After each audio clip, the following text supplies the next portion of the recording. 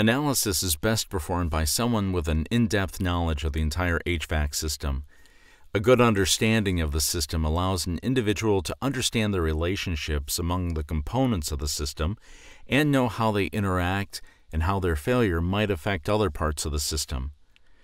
Most hot and cold calls involve a problem reported by an individual.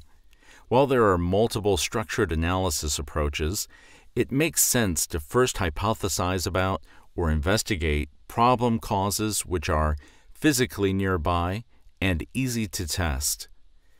There are many potential causes for an office being too hot. They range from a misadjusted thermostat to a malfunctioning refrigeration system. The first cause is easier to check and fix. The second requires much more effort. Start your investigation by looking into the local, easily tested possible sources of the problem. Maybe you'll get lucky and quickly determine the cause.